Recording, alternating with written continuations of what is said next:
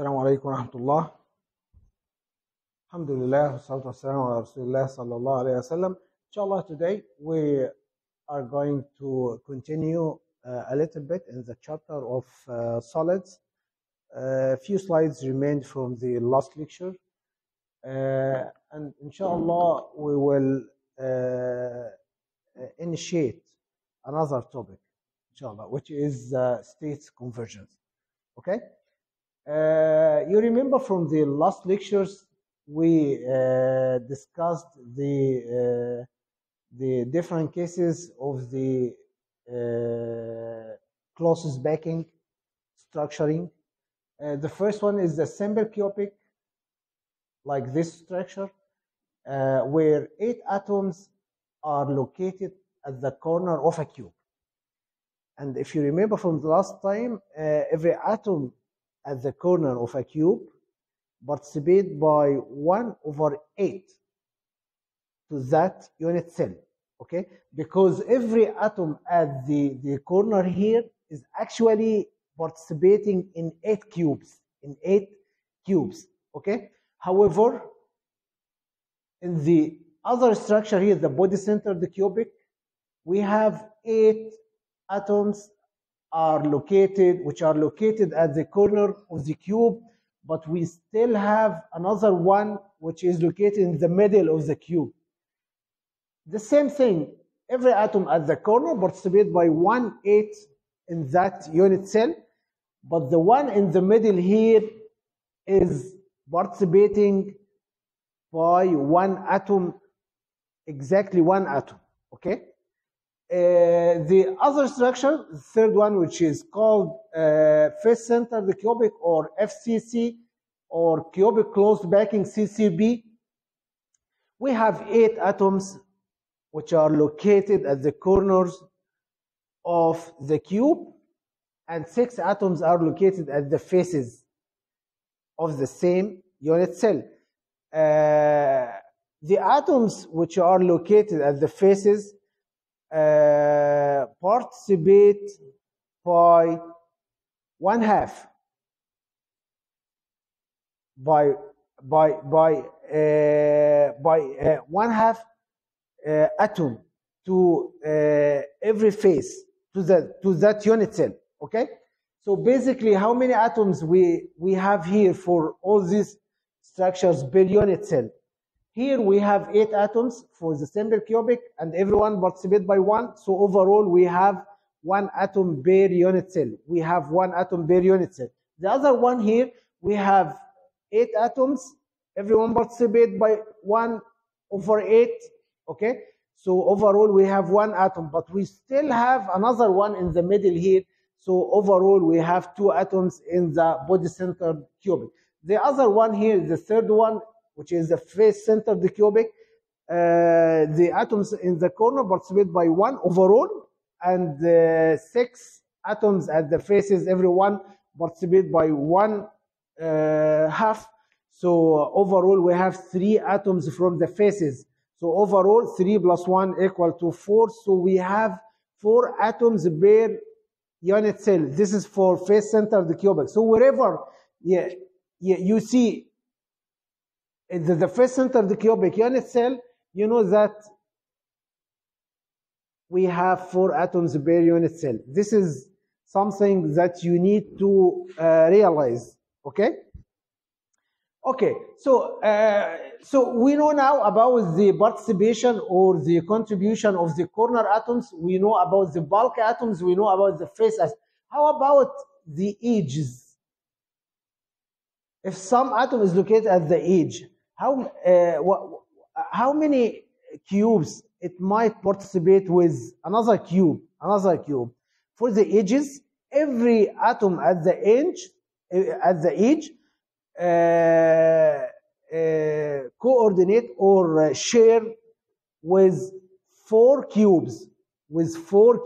You can imagine this. If you just arrange 4 cubes together, you will find every edge is shared between 4 cubes, shared by 4. So if atom is located at the edge of a cube, it means that the participation of the atom for a single unit cell is 1 over 4, is 1 over 4. Okay, so you need to know about this. Okay, the net number for the face centered cubic, as I said, here we have 8 atoms at the corner, and every one participates by 1 over 8, and we have also 6 atoms at the faces. Everyone participates by half an atom for each unit cell. So overall, we have 4 atoms for face centered cubic. And this table is very important. You see this last time. This is the number of adjacent cells sharing the atom. Number of adjacent cells sharing the atom. For the cube in the corner, the atom is shared between 8 cubes. So the percent or the participation of the atom for a single cube is 1 over 8.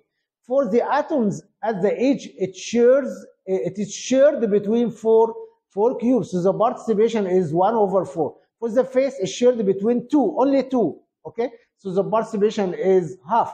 The internal bulk is shared in only 1 unit cell. So the fraction of that atom to the single unit cell is 1. Okay. How about the net number of spheres in simple cubic? In simple cubic, as I said, we have 8 atoms at the corners. So overall, we have only 1 atom per unit cell.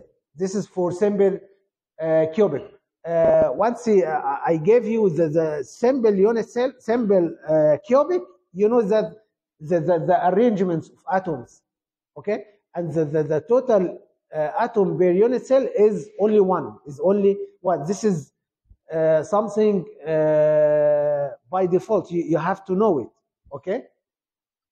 How about the BCC, the body centered? Once you know the name, I gave you the name BCC, so directly comes to your attention that we have 8 atoms at the corners and a single atom in the middle of the cube. Okay. How about the number of atoms per unit cell? 2. 8 from the 8 atoms. Everyone participates by 1 over 8. So overall, we have 1 atom at all the corners, but we still have 1 in the middle. So the total is 2 atoms. Okay. So 2 atoms in body-centered cubic. And this is a new topic today, the density of a closed-back solid. If you want to calculate the density of a structure, if I give you a piece of steel, for example, and I asked you to calculate the density of that steel, basically you can take that piece of steel and you go to balance and you get the weight, and then by some means you can calculate the volume of that piece of steel by displacement of water or any method you wish. Okay, you can calculate the volume, or even you can make it by calculations. And once you divide the mass by the volume, so this is the density. So density is basically the mass per unit volume. Okay, the mass per unit volume. How about the calculations of the solid crystals? Solid crystals. Of course, you can take the whole piece of iron, or you can even cut a small piece of that steel, and you calculate the density for this small piece. And of course, if the whole sheet of steel is homogeneous, the same density for the small piece will apply to the whole piece.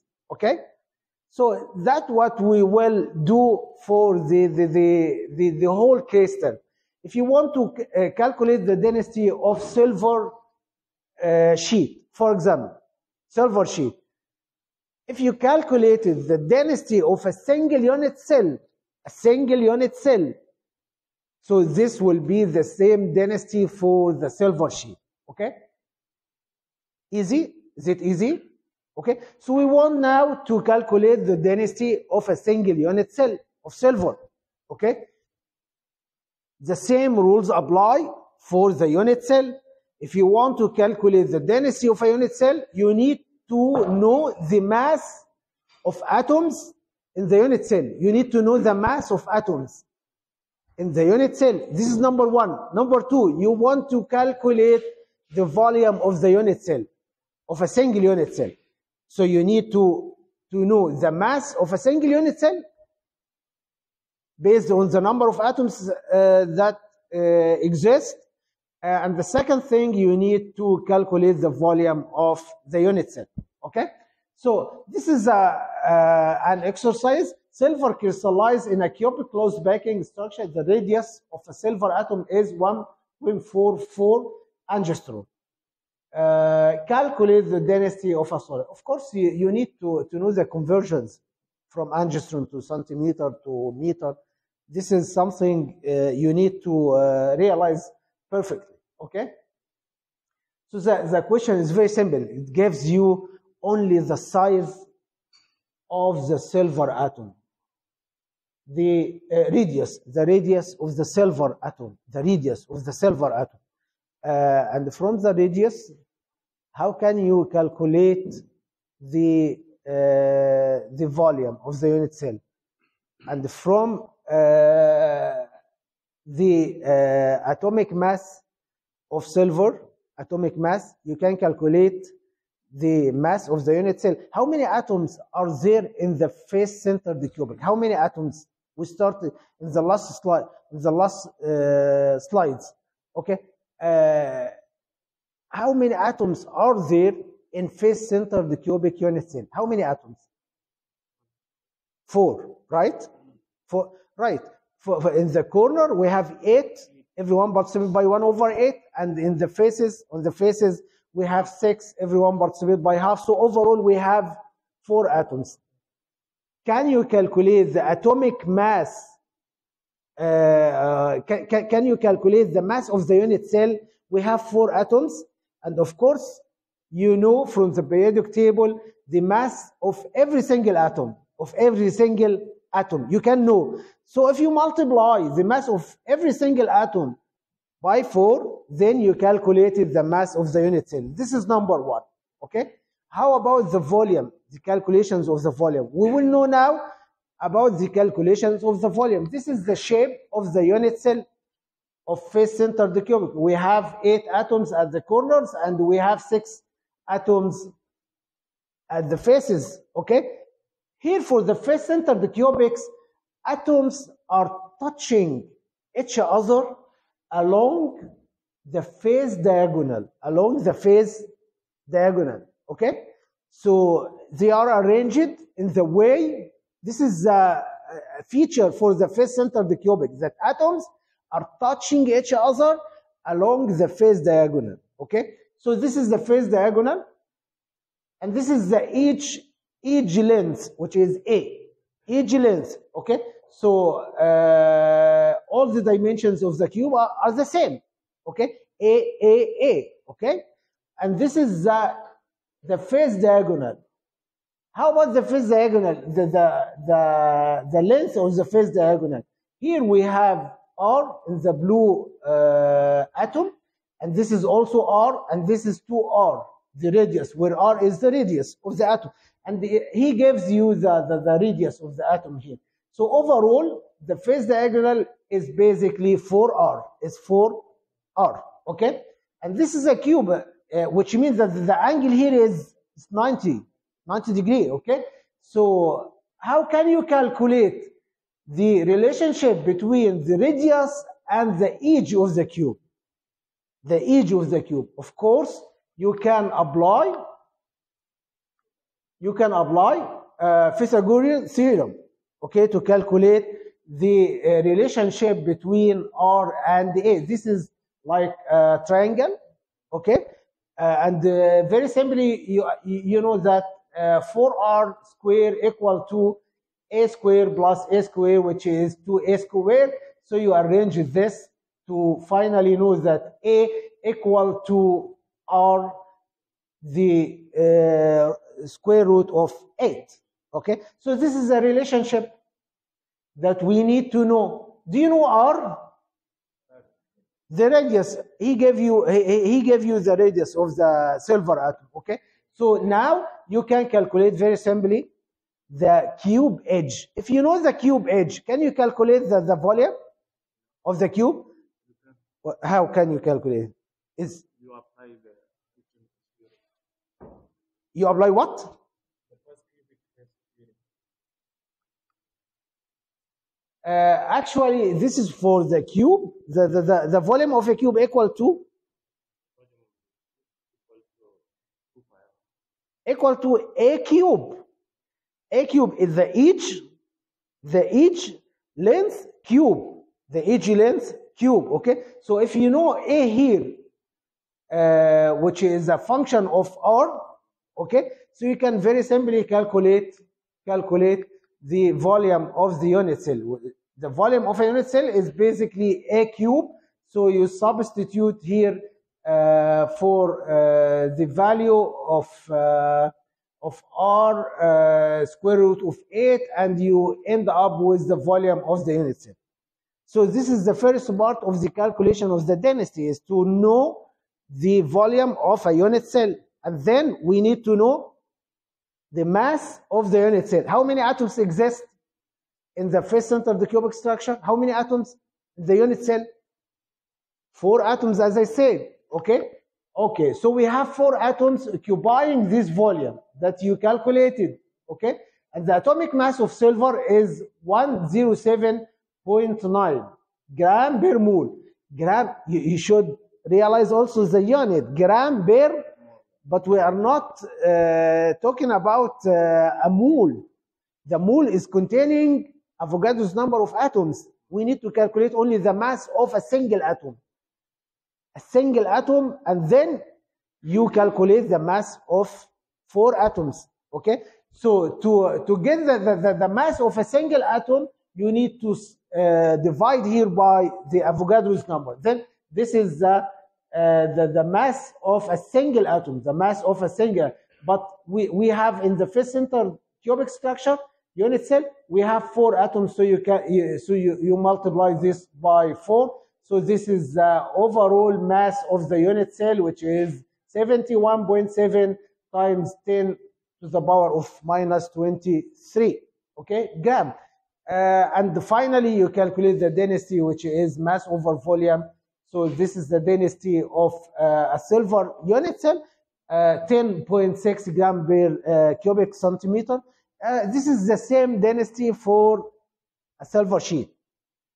Okay, because as I said, we assume that the sheet is homogeneous. So once you calculate the density of a single unit cell, this applies to the whole sheet of silver. Okay, so generally, when you calculate the density, you need to apply this formula, Z over A cube, Z times capital M over A cube times Avogadro's number. This summarizes the whole process that we have done, okay? Where Z is the number of atoms per unit cell. This is the number of atoms per unit cell. And A is the each length. And the capital M is the molar mass or the atomic mass of the material. And Na is the Avogadro's number.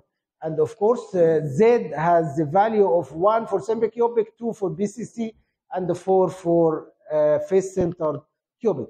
If you apply this, you will get some relationships between the radius of the atoms and the each length of a single cube. This is for simple cubic, R equal to A over 2. And I encourage you to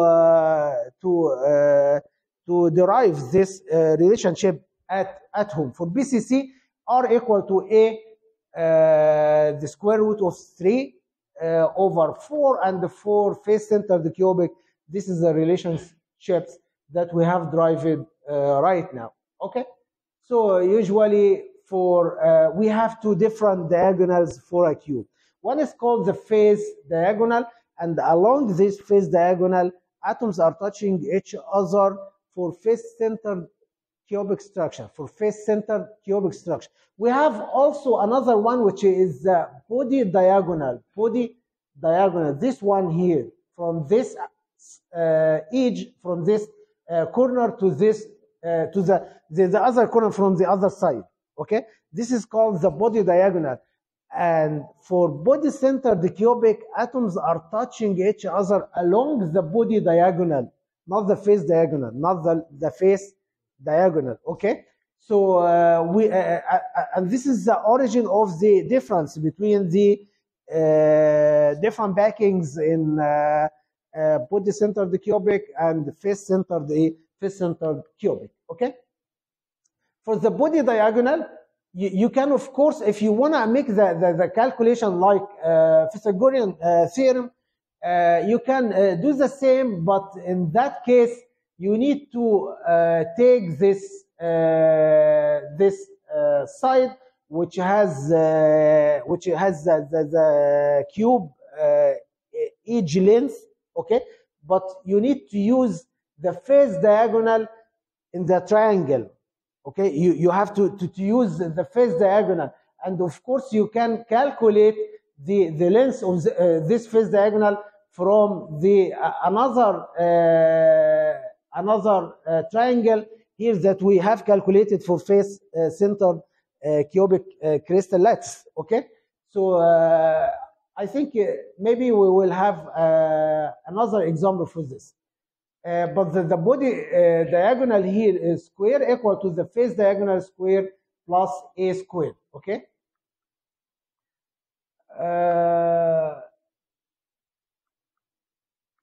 Okay. If atoms touch each other along the body diagonal, thus the body diagonal has a length that is 4 times the radius of the atom.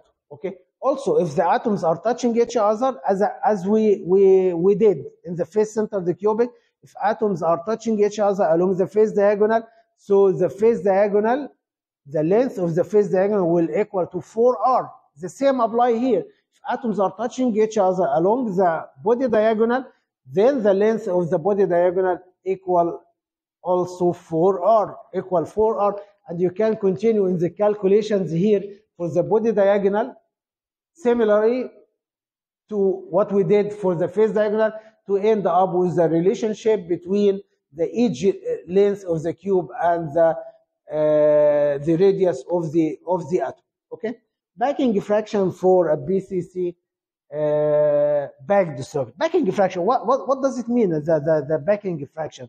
You know, in for the body centered cubic, how many atoms we have? We have 2 atoms for the body centered cubic unit cell.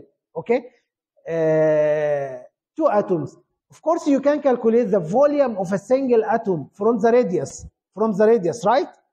And you can calculate the overall volume of the atoms. You have 2 atoms, and you know the volume of a single atom from the radius. Okay, and then you can calculate the volume of the unit cell from the edge length. If you divide the volume of the atoms, the real volume of the atoms, by the volume of the cube, and you multiply this by 100, this gives you the backing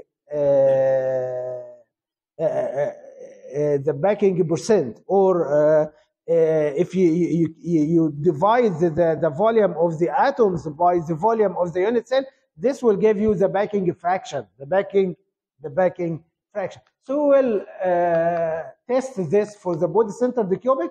This is the relationship is valid, and you can review it in the last slides.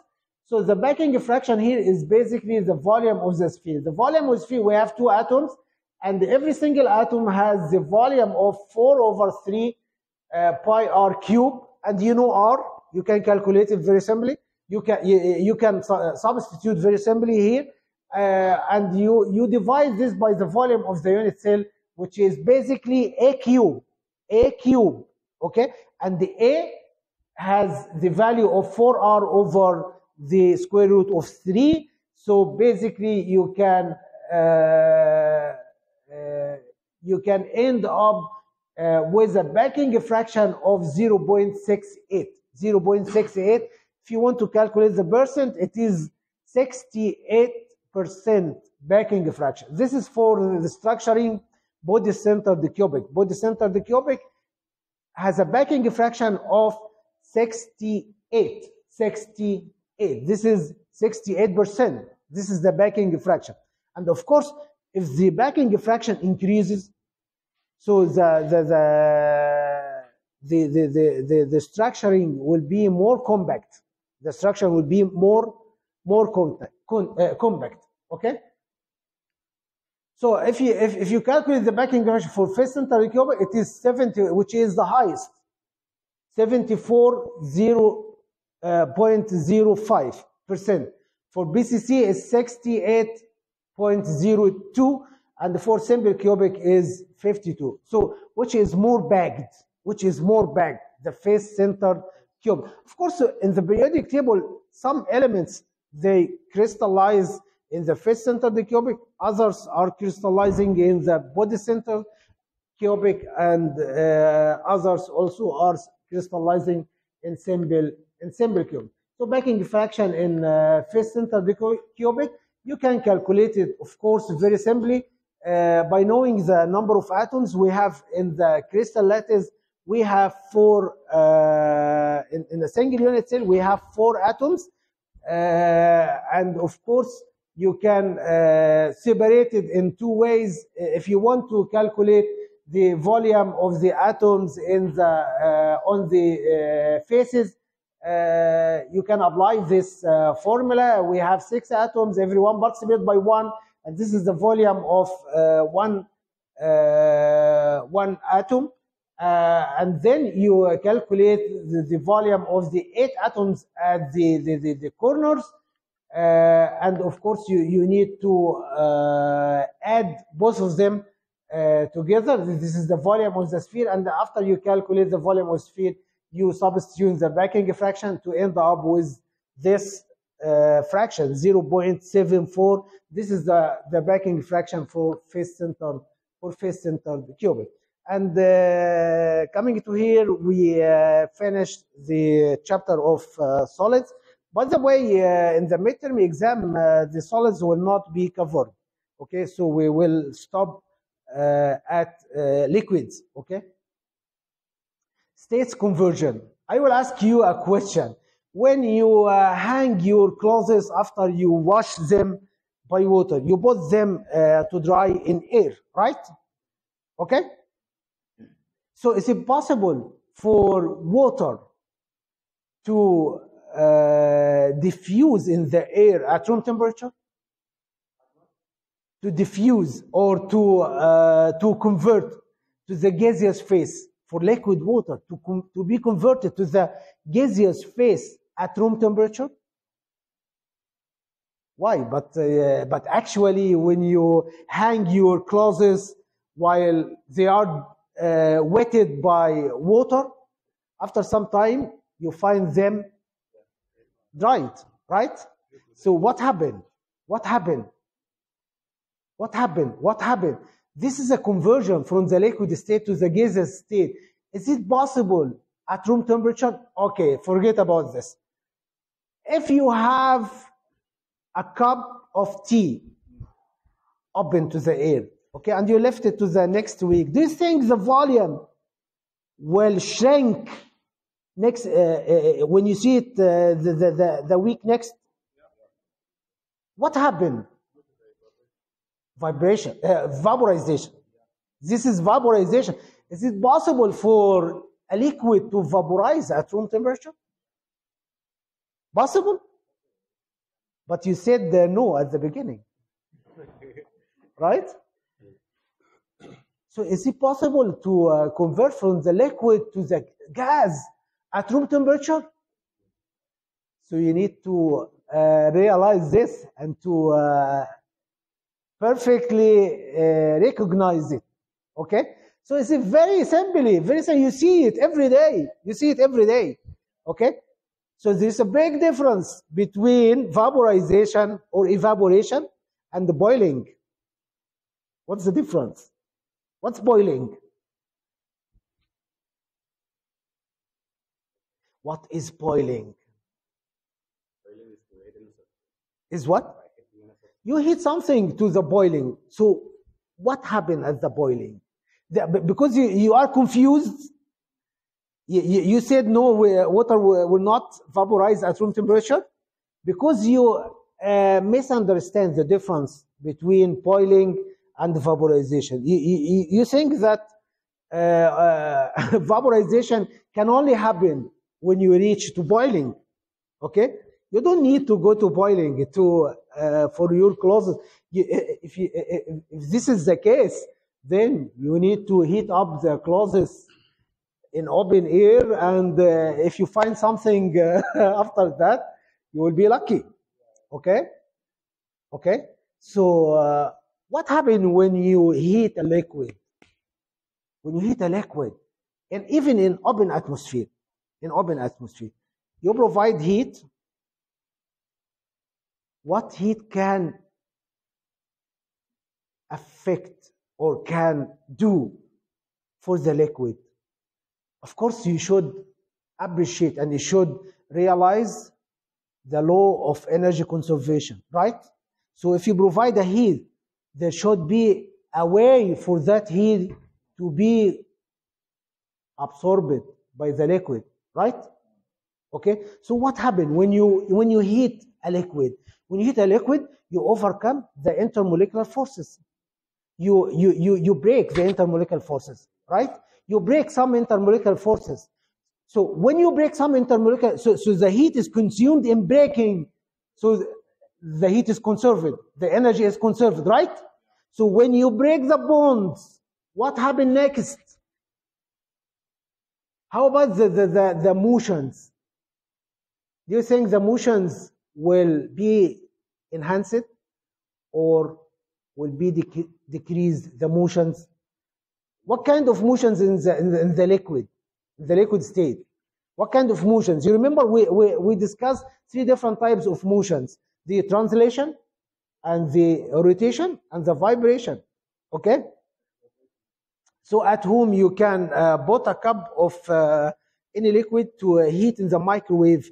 You subject this to microwave, and the microwave can enhance the rotational vibration. The rotational vibration. When you enhance the rotational vibration, the kinetic energy increase, and you feel that in raising the temperature, you remember when I told you that the temperature is an index for the motion, for the random motions. Temperature is an index for the random motions. Okay, today the temperature is 25. Okay, that reflects the motions of air particles in the atmosphere. Okay, but when temperature is 0 Celsius, that also reflects the motions of air particles in the atmosphere. So the temperature is basically an index for the random motions, for the kinetic energy of the particles. Okay, so when you heat up the liquid, as I said, you break the bonds a little. You break the bonds, so the motion is enhanced. The motion increased. Okay. Whether the motion is rotational or vibrational or translational, all modes are enhanced by providing heat. So the motions will as well change the temperature, because the temperature probe the case of the motions. Once the motions are enhanced, then the temperature will get up, will increase. Okay, so basically at room temperature, vaporization is possible. Okay, but when you heat the liquid up, the vaporization increase. Okay, you heat up more, the vaporization increase.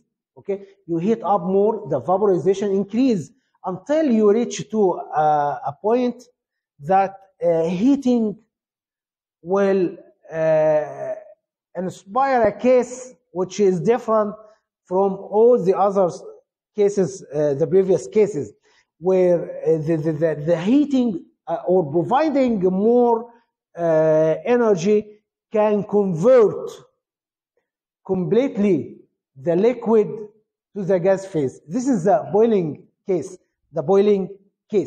But actually, you know, when you heat up the liquid at the beginning, you convert larger part from the liquid to the gas, and this gas is sustained or are located very close to the liquid, so it exerts a vapor pressure on the surface of the liquid, exert a vapor pressure. Okay, this is obviously seen if the container that contains the water is closed. You heat up, and the gas phase is confined in the empty space. Okay, so this gas particles can exert a pressure over the liquid surface. Okay, and as you continue, more gas particles exist in that empty space. Okay, and by the way, we have a rate of vaporization which is dependent on the temperature, and we have a rate of condensation for the gas, because the gas are located in the empty space, but it exerts a pressure and is also moving around. So at certain times, gas are trapped by the liquid again, so it converted from the gas phase to the liquid state. So eventually we end up to a case of equilibrium between the rate of condensation and the rate of vaporization and the rate of condensation. And when you reach to this case, we will call the vapor pressure as the equilibrium vapor pressure. Or for simplicity, we will call it vapor pressure. And this depends on the temperature. At every single temperature, we have a value for the vapor pressure for a certain liquid. Okay, so by heating, by increasing the motions, by increasing the temperature, the index. Okay, so we'll have a value for vapor pressure. So vapor pressure increases with temperature until you go to a certain point, like for the liquid water, when you reach 200 degrees Celsius at 1 atmosphere. This is the new case.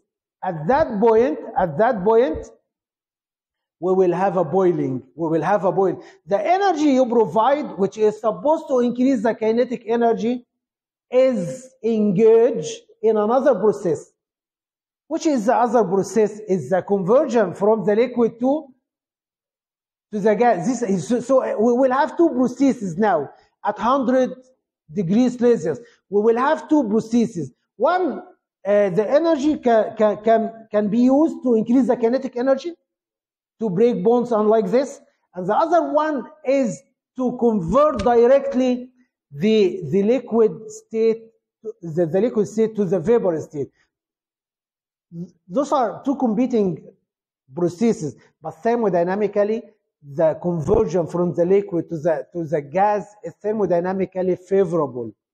So the temperature will stop rising at the boiling. You know, when you boil a kettle of water and you put the thermometer in that kettle and you start from the beginning, you will notice that the temperature will rise directly. As you provide energy, as you provide heat, the temperature will increase, okay, until you reach to the boiling, and you will notice that the temperature is fixed at 100 degrees Celsius, fixed until the whole amount of water are vaporized, okay? How about if the whole amount of water are vaporized and you still provide heat? You will notice that the heat will next go to the kettle material or to the container that you are using, and it might melt the material, the solid material. And of course, some of you are subjected to this. Okay, this is a simple heat transfer process. Again, when you heat the water, okay, at the beginning, the heat is going to the increasing the kinetic energy, and this appears in rising the level of the thermometer. Okay, you continue this until you go to the 100 degrees Celsius. At that point, the rising of the temperature stop until you convert the whole material of the liquid to the solid, because we have two competing processes at that point. Okay, and once you convert the whole amount to the gas phase, and you still provide heat, okay, so the temperature will rise again. The temperature will rise again. Whatever the material that you have, okay, it can melt. It can be melted. Okay, so this is the whole story that is talking about vaporization. Vaporization is a process that converts is the conversion of the liquid to the gas phase. Is it possible to vaporize a liquid at room temperature? Is it possible? Yes, possible. But the vaporization is enhanced at elevated temperatures. At elevated temperature. What is the difference between vaporization and the boiling? This is a process, and this is another one. This is another one. Okay? So you now realize the difference between them, and you can appreciate the way that you can put the energy in. Okay? And which one is preferred? If you have the choice for two processes, thermodynamics can tell you this one is favorable, this one is unfavorable right now. Okay? So you need to appreciate the whole process. Where is the pen? Okay, here. Okay, so this is vaporization, and this is what you do. At room temperature, you can, of course, dry your clothes. Okay? And also, this is for water vaporization from liquid that can happen very simply at room temperature. So vaporization at any temperature, a certain number of molecules in a liquid has a sufficient kinetic energy to escape. Of course, you need to overcome the attraction forces of these liquids to go from the liquid state to the vapor state. Okay, and of course, the kinetic energy the liquid can acquire from the atmosphere. Okay. Evaporation is endothermic, of course, because you need to provide energy. Even if the liquid will acquire this energy from the atmosphere, still the process is endothermic. Okay. When a liquid evaporates in a closed vessel, it will exert a vapor pressure on the surface of the liquid.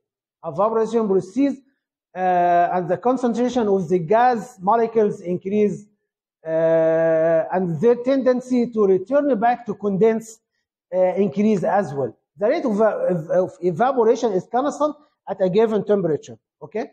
But the rate of condensation depends on the concentration of the gas in the container, in the closed container, okay?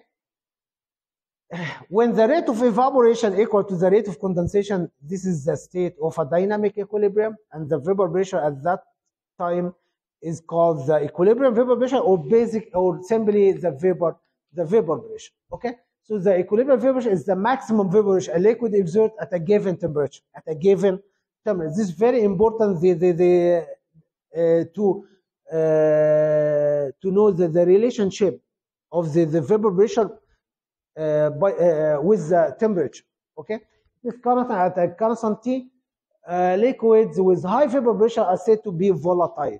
What volatile means? That it has a large vapor pressure at room temperature, like the methanol or the organic solvents.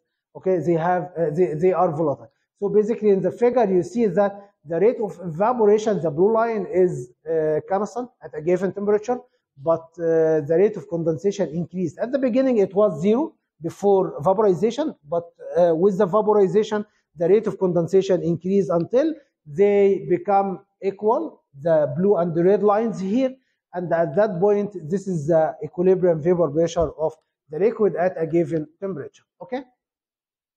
Of course, you can measure the equilibrium vapor pressure as we did in the manometers, the chapter of gases. Okay, so if you put here in a closed vessel like this with a U-shaped tube filled with a mercury, when you open the tab here, you can estimate the rising of the mercury level, and you can get information about the equilibrium vapor pressure. Okay, so vapor pressure is very closely related to the intermolecular forces and the nature of the intermolecular forces in the liquid.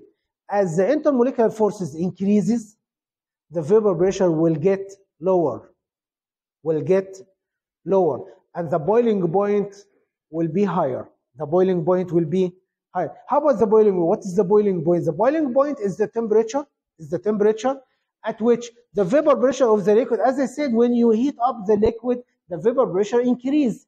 So the boiling point is assigned by the vapor pressure of the liquid, which is equal to the external pressure. And when the external pressure is 1 atmosphere, this is called the normal boiling point. So if the intermolecular forces is large in the liquid, this indicates that you need to provide more heat, okay, and you need to go to higher temperature to overcome the intermolecular forces in that liquid, and therefore the boiling point will be large. Okay, so the vapor pressure is determined by the strength of the intermolecular forces. Strong intermolecular forces, this means that low equilibrium vapor pressure. Okay, low equilibrium vapor pressure. This is the case of water. Water boiling is very high compared to other liquids. It boils at 100 degrees Celsius. Okay, because the intermolecular forces in water is massive, is unbelievable to this small molecule. Okay, if you remember the last lecture, water arrange themselves in a structure to have 4 hydrogen bonds for every single molecule of water. 4 hydrogen bonds for every single molecule of water. The rate of evaporation depends, of course, the rate of depend on the heating or the temperature is basically depend on the temperature or in heating, and also increased by increasing the surface area. As you go to a larger boat like this, the surface is subjected to the processes is larger, and then the rate of evaporation will be higher. If you compare the vapor pressure of 3 liquids like the diethyl ether and the ethyl alcohol and the water, you will observe that the vapor pressure of all of them increases with temperature. And also you see the 1 atmosphere here on the y-axis, 1 atmosphere. This is the pressure, the external pressure that at the sea level. Okay, when the vapor pressure of any liquid equal to 1 atmosphere, boiling starts. Okay, so for the diethyl ether, the boiling starts at something around 36 degrees Celsius. But for ethyl alcohol, it happens a bit before 80. And for water, it happens at 100 degrees. So what do you expect? Which is expected to have the highest intermolecular forces? Which one of them? Water, of course. And next will be ethyl alcohol. And the next will be diethyl. What kind of bonding you expect here for the diethyl ether? This is for the midterm exam also. Okay, what kind of bonding you expect here for diethyl ether? The major type of bonding here in this one.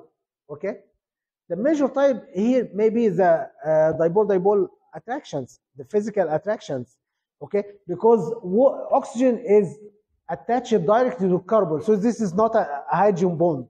Okay, But if you look to the ethyl alcohol here, hydrogen bond is obvious, okay, because oxygen is attached to hydrogen. How about the bond between oxygen and hydrogen in ethyl alcohol? The bond between oxygen, this oxygen, and the hydrogen. What kind of bonding here? Inter or intra? Inter or intra? Intra, because it is within the same molecule, within, not between two molecules. It is within the same molecule. So this is intramolecular forces. So this is covalent bond. This is covalent bond. Is it polar or non-polar? You should practice for this. Is it polar or non-polar? Polar, because we have a large difference in the electronegativity. Okay? So how can I'm saying we have hydrogen bond. Where is the hydrogen bond here? Where is the hydrogen bond? The hydrogen bond between the hydrogen and the oxygen of another molecule. Between hydrogen and the oxygen of another molecule. This is intermolecular forces.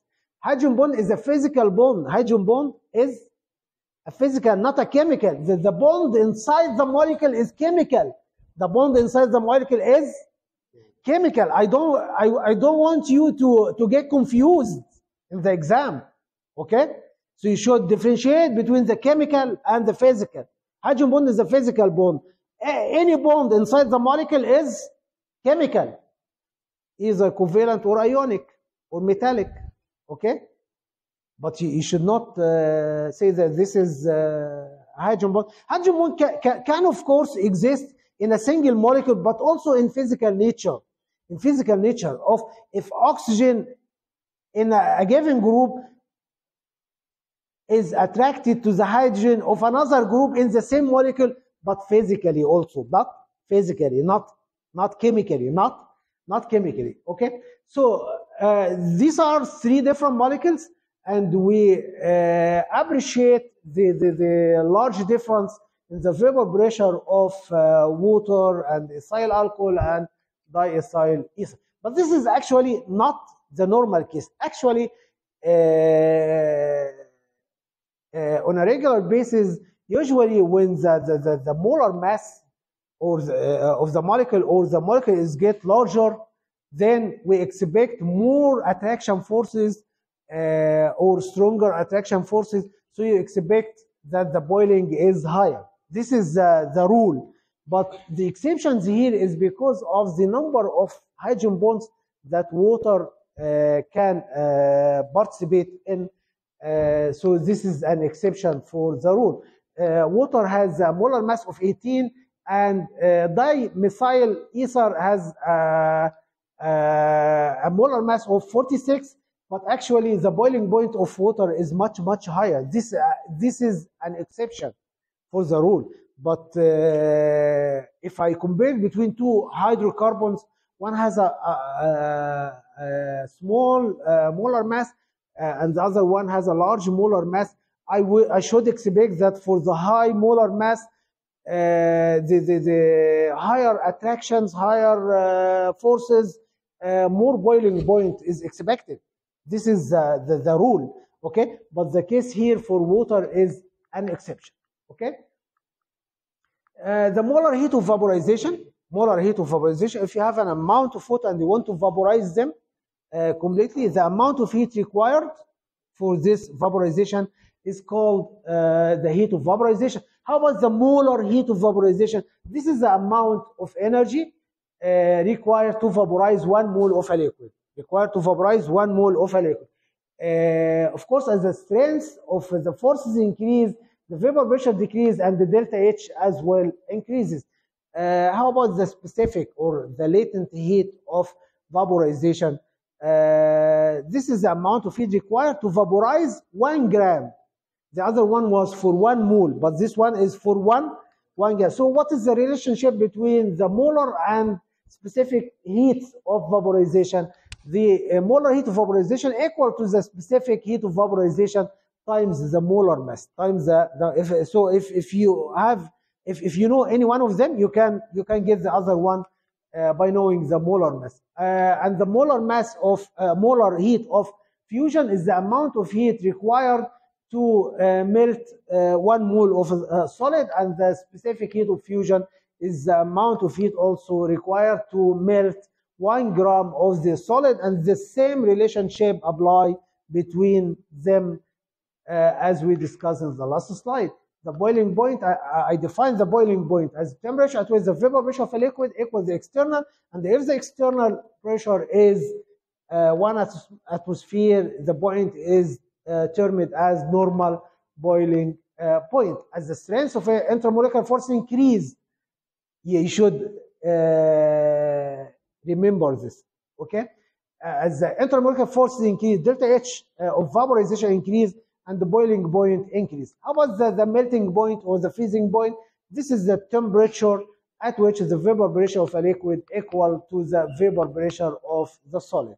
So you may attain to the point that the vapor pressure of the solid equal to the vapor pressure of the liquid. Clausius-Claiborne equation.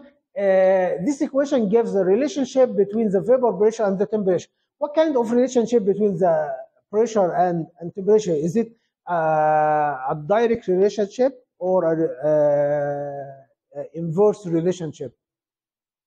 Is it inverse or direct? But as I said, as the temperature increase, the vapor pressure increase. Okay.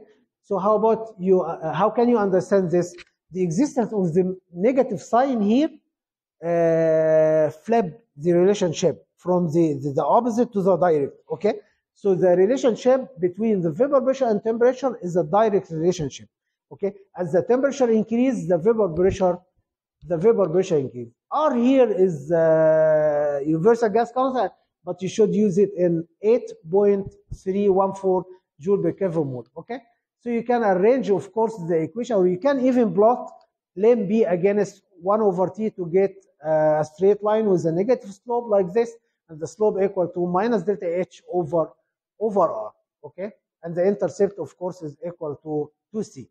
Or you can put the relationship in this format to compare the vapor pressure of two different temperatures, like this: ln B1 over B2 equal to delta V over R times 1 over T2 minus 1 over T1. Okay, so any change in this equation will make all the calculations wrong. Okay, so you do not get confused for the minus sign here, or you may take the minus sign outside here and you flip the two sides, or you change the two sides together. You need to realize the equation as it is written here in the board. The vapor pressure is directly proportional to T1. B1 is directly proportional to T1, and the B2 here is directly proportional to T2. You should realize this relation. Okay? So exercise: the vapor pressure of water at 25 degrees Celsius is 23.8 torr, and the heat of vaporization is 43.9. Calculate the vapor pressure of water at 50 degrees Celsius. At 50 degrees, you expect the vapor pressure will be higher, because at 25 it was 23.8. So you expect at higher temperatures the vapor pressure will be higher. So you apply in the equation here and you calculate. Everything is known, but you should consider, or you should pay attention to the unit of the heat of vaporization. It gives you the heat of vaporization in kilojoule per mole. So you need to convert from kilojoule to joule. Okay? So pay attention for the unit convergence. Okay?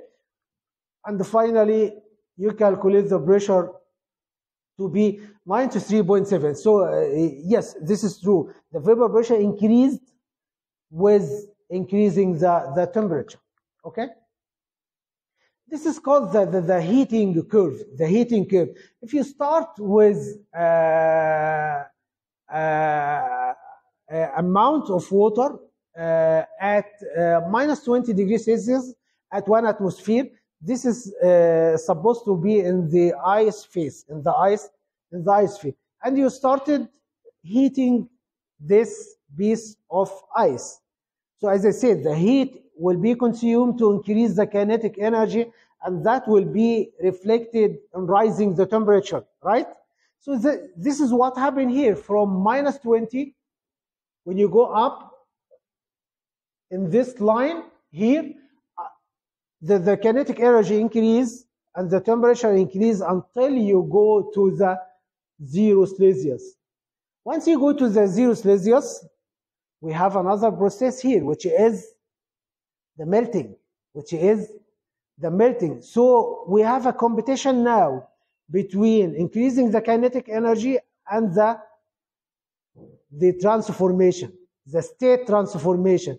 So thermodynamically, the state transformation is more favorable. So all the energy you provide will go to convert the ice to liquid water. So you will observe that the temperature will stay constant here until you convert the whole amount of ice to liquid water. Once you finish the conversion, while you still provide heat, so the heat will be consumed to increase the kinetic energy of the liquid water, and you will observe that the temperature will rise again to go in the very long line here,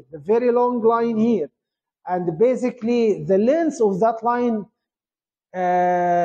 is a feature for specific liquid, because water is a miracle, as I said, a miracle molecule, okay? So you need to go to very high temperature to boil the water. So it consumes a large amount of energy to convert from the liquid state to the vapor state. Okay. So the kinetic energy will increase in that line. This is for the liquid water until we reach to 1 atmosphere. We are at 1 atmosphere until we reach to 100 degrees Celsius. And at 100 degrees Celsius, we have another process starting now, which is the vaporization or the boiling.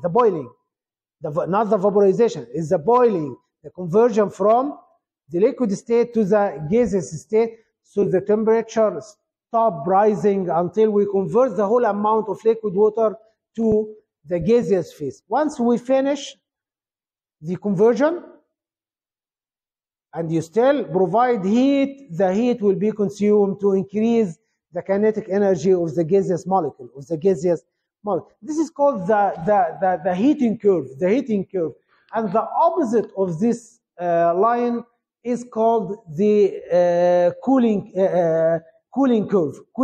So you go from very low temperature here to high temperature. This is called heating. And if you cool down from the high temperature to the low temperature, this will be called the cooling curve. Okay, and the same processes will happen both in cooling and in heating. Okay. The energy consumed here to melt the ice is actually the latent heat of fusion. So this is the energy required to melt the ice. This is called the latent heat of fusion. And the other one here is called the latent heat of vaporization, delta HV. But you notice here that delta HV is larger than delta HF. Can you imagine why? Why delta HV is larger than delta HF while we are talking about the same amount of water? But delta HF vaporization is much higher. Okay, this is much higher because to vaporize the liquid, you need to break all the kinds of intermolecular forces. Okay, and to make the atoms are disconnected completely. Okay, so it requires a much higher energy to attain or to inspire the high degree of freedom for the atoms. So delta HV is usually very large compared to delta HF. Okay, all these changes, of course, are physical change, not chemical change, because we are breaking intermolecular forces. Okay.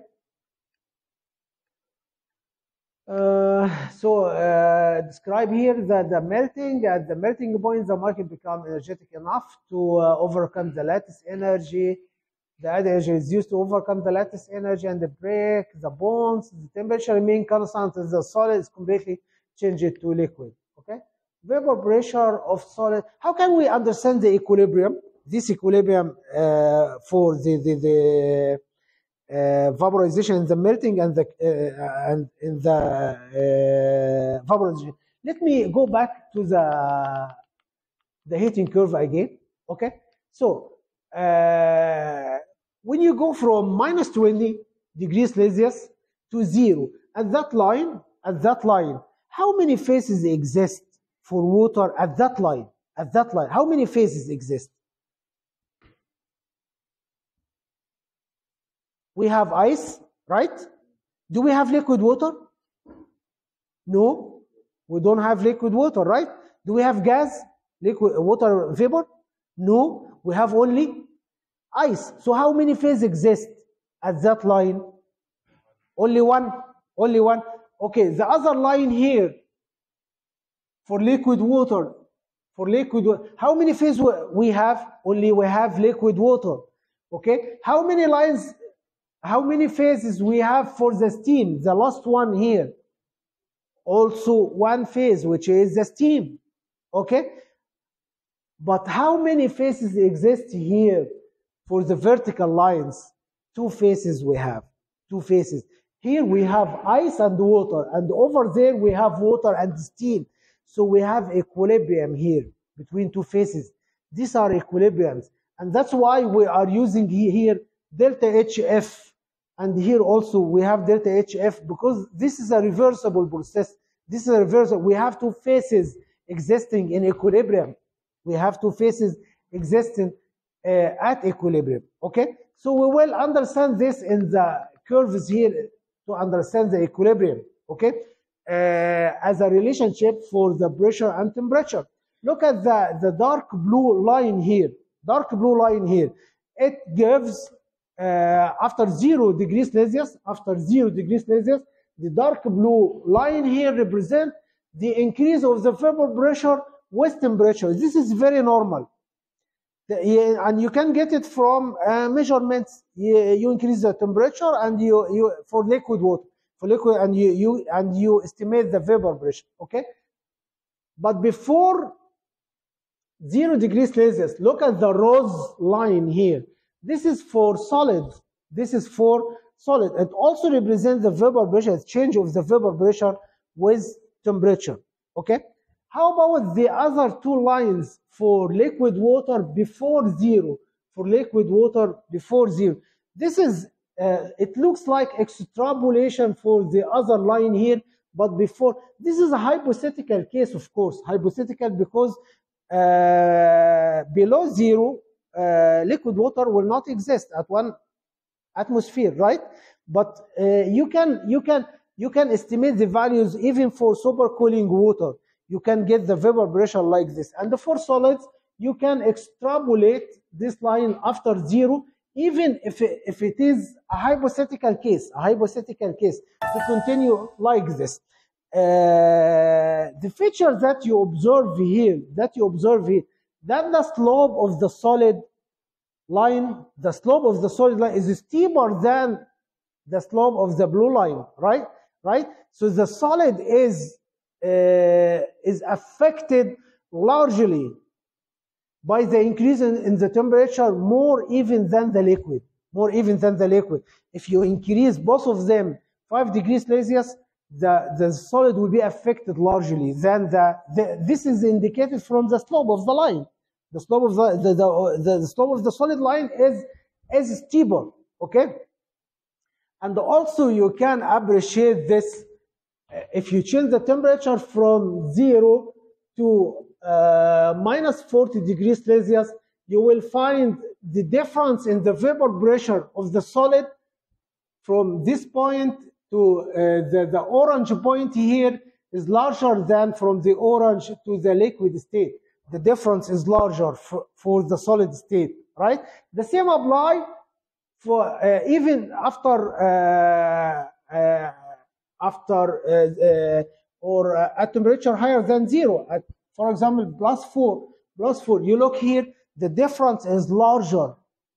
Even if you increase the temperature with the same amount, same degree, 4 degree for both of them, but the change in the solid is larger because the slope is larger. So below 0 degrees Celsius, the pressure, the vapor pressure of ice is lower than the vapor pressure of water. Below 0 Celsius, the vapor pressure of ice is lower than the vapor pressure of liquid. And the opposite is true for the case after 0 degrees Celsius. The vapor pressure of the solid will be higher than the vapor pressure of the liquid. We will use these two features to understand the convergence of state, the conversion of state.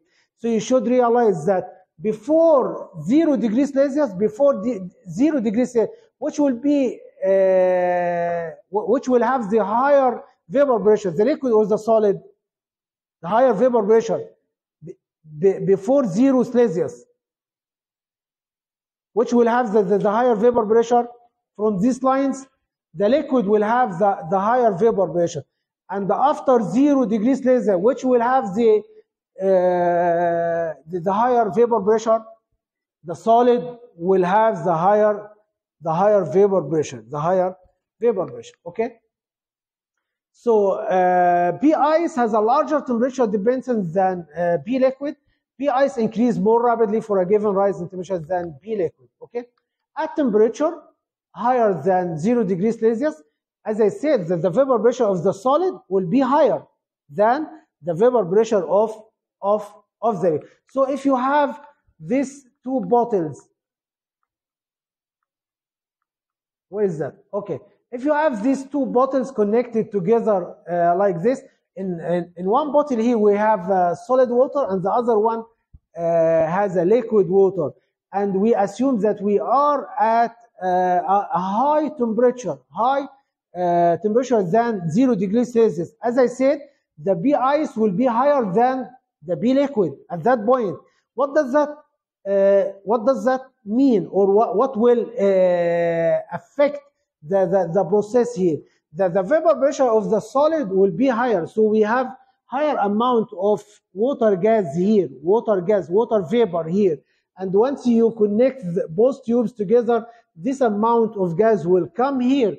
But actually, at the beginning, there was an equilibrium between the rate of vaporization and rate of condensation inside this tube for the liquid. When vapors come from the solid state, it increases the rate of condensation. It increases the rate of condensation in the liquid, so the vapor gas converts to the liquid. So eventually, you feel that the solid is converted to liquid, and this is the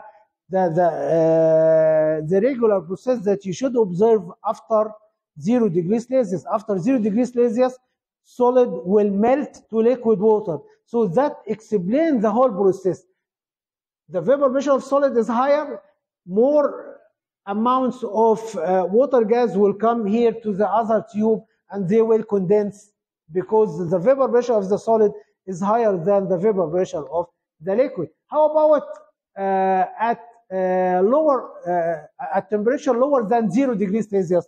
The vapor pressure of the liquid will be higher than the solid. So the opposite will be true here.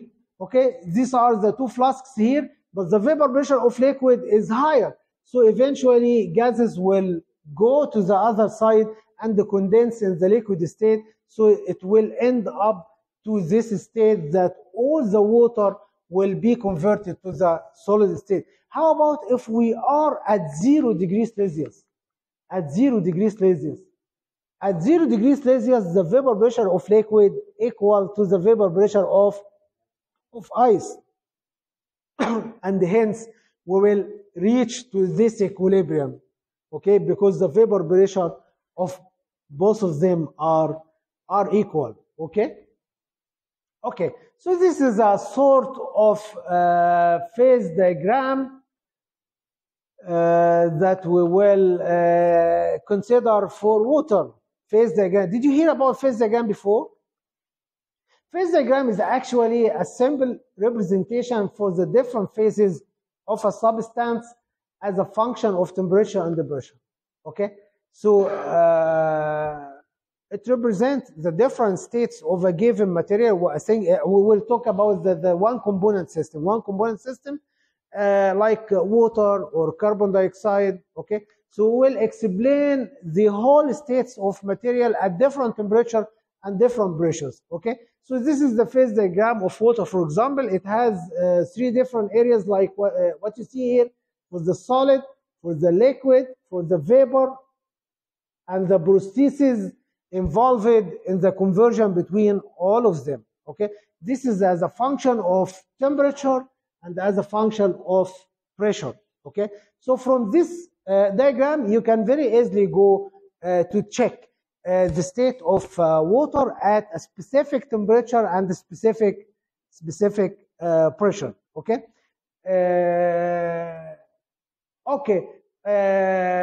all these lines here in the diagram, the black lines here, this is the line of the conversion.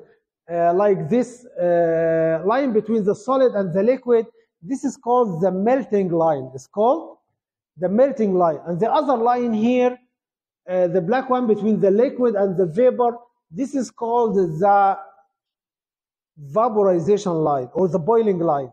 Vaporization, the boiling line, the boiling line. Okay, and this line here, down here between the solid and the vapor, this is called the sublimation line because it involves the direct conversion from the solid to the gas directly without passing by the liquid state. How about the red point here? The red point is called the triple point, and this is a very featured point for every material. This is called the triple point. The triple point is the temperature and the pressure at which the three phases of the material exist in equilibrium. Okay? Okay, so if I stop here at any given point in the solid state, and I asked you, how many phases exist at this point? How many phases? Only one single phase, which is the solid, right? Here, inside here. At any given temperature and pressure inside this area, this is supposed to be solid. So it is only one phase. How about in the liquid? Only one phase. In the vapor? Only one phase. How about on the melting line, on the line itself? How many phases we have? Two phases, solid and liquid. Okay? Okay. So actually this line, which is the melting line, is basically several or multiple melting points at different pressures.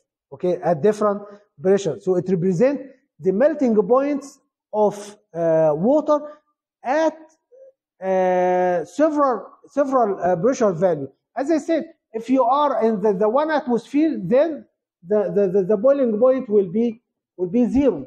Will be the melting point. The melting point will be zero. The same apply for the boiling line. For the boiling line, it represents also multiple boiling points at several atmospheric or several external pressure. And if you are at 1 atmosphere, then at 1 atmosphere, look at here, at 1 atmosphere, then the boiling point will equal to 200 degrees Celsius. Okay.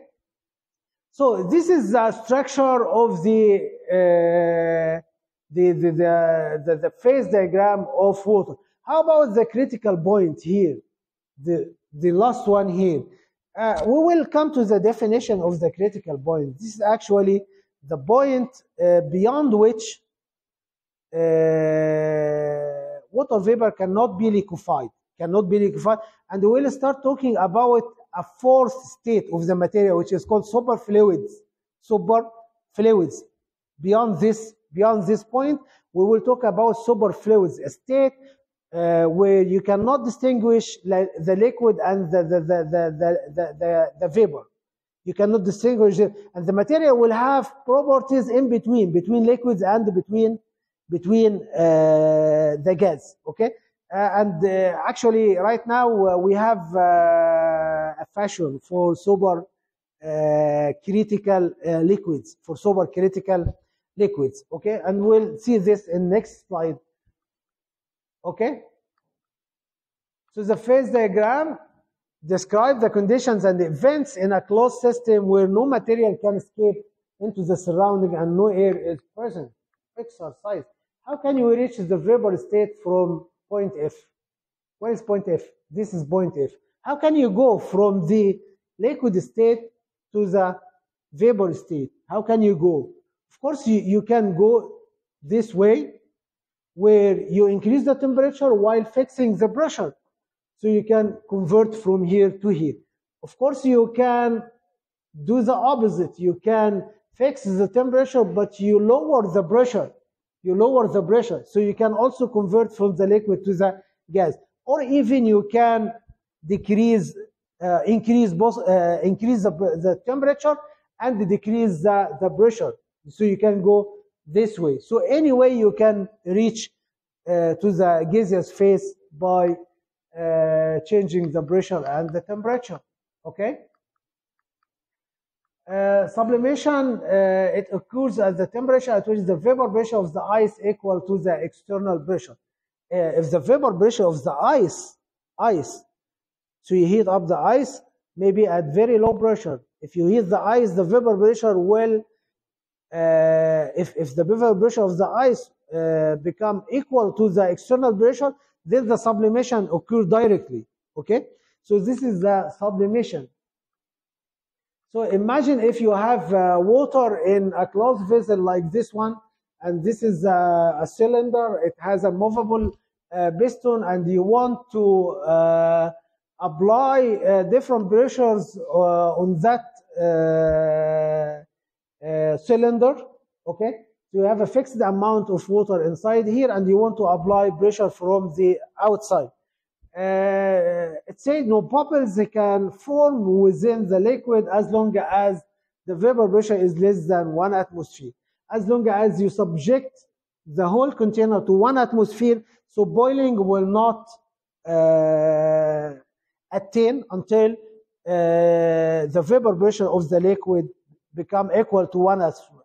If it becomes equal to 1 atmosphere, then boiling will start. Okay. So we'll consider the case number one. This is, we have initially water at minus 20 degrees Celsius, as we mentioned over there in the heating curve. Okay, so we have experiment number one, water at minus 20 degrees Celsius, and we are at 1 atmosphere. Imagine what will happen. If you heat up the cylinder, the previous cylinder, okay, at 1 atmosphere, first of all, you will increase, as I say, you will increase the kinetic energy of the particles, okay, until you reach to the state of melting. So you will observe the melting here. The whole amounts of the ice will be converted to liquid, okay, and then you increase the temperature. So you observe the increase in the kinetic energy, which will be reflected in the rise of the temperature. Okay, so the temperature will be rise again here until you reach to 100 degrees Celsius, and at 100 degrees Celsius here, water will be boiled. And if you continue more than this, then the temperature also will get rise here in the vapor state. So this is experiment number one. Experiment number one. The temperature here of melting is 0 degrees Celsius, and the temperature here is 100 degrees Celsius. Okay. How about if you repeat the same experiment but at 2 turns? 2 torr is much lower than 1 atmosphere. Okay, because 1 atmosphere is 760 torr, but now we are at 2 torr.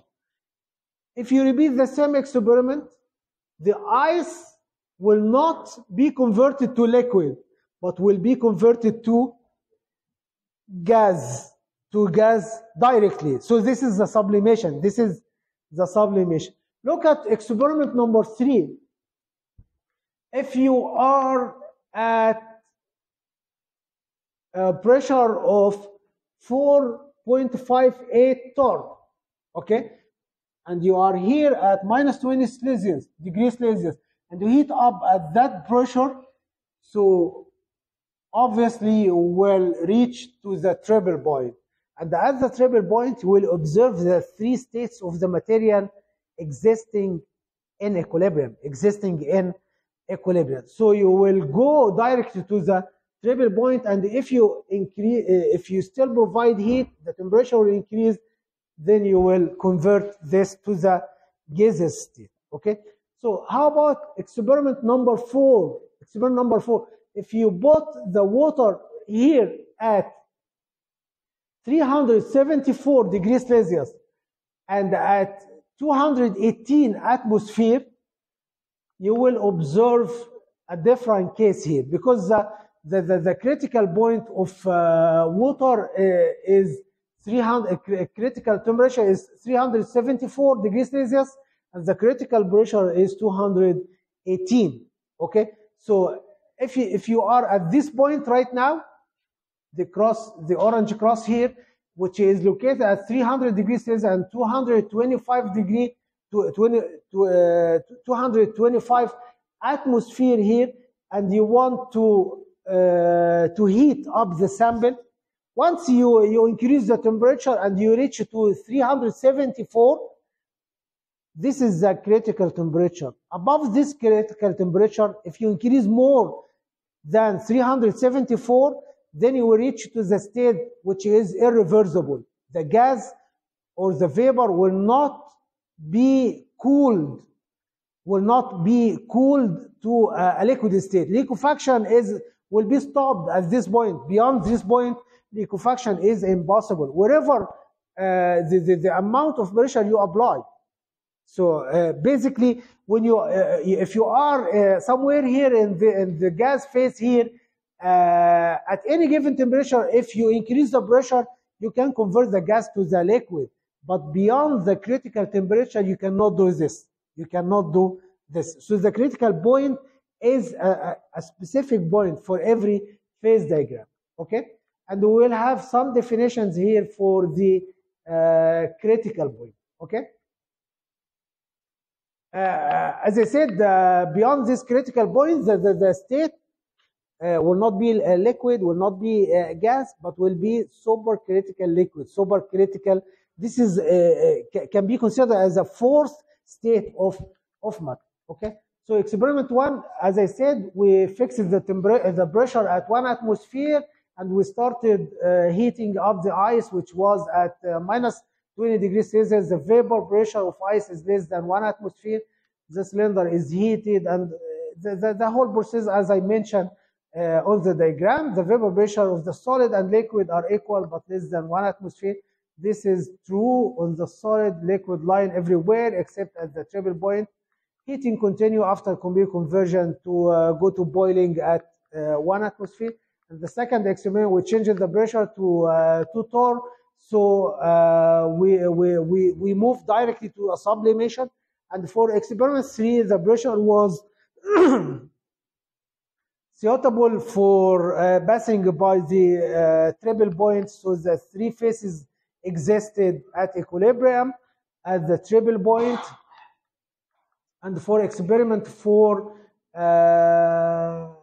we reached to a state of super cooled liquids, and this occurred at the critical point. And the definition of critical temperature is the temperature above which the vapor cannot be liquefied no matter what pressure is applied, and the critical pressure is the pressure required to produce liquefaction at the critical temperature. So at the critical temperature, Can you make a liquefaction? Yes, you can make at the critical temperature, but beyond the critical temperature, you cannot make liquefaction. Beyond, okay? But at the critical, you can make the liquefaction.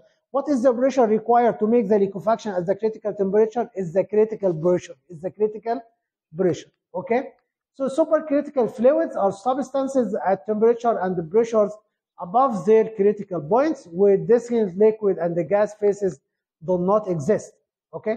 They have properties of gases and liquids. They fuse through solids like gas and dissolve material like a liquid. They are suitable for as organic solvents, and they are participating in a range of industrial processes. This is the phase diagram of carbon dioxide, and you can observe here the state of the supercritical fluid. So if you want to prepare supercritical fluid of carbon dioxide, you need to go a little further than the critical point, which can be attained at say 200 bar, and maybe 100 degrees Celsius. 100 degrees Celsius. You can reach to the critical supercritical fluid of carbon dioxide, and of course the properties is unique for this supercritical fluid. And coming to here, we finish this chapter, and inshallah we will start talking about a new chapter right in the week after the midterm exam. Thank you very much for your attention.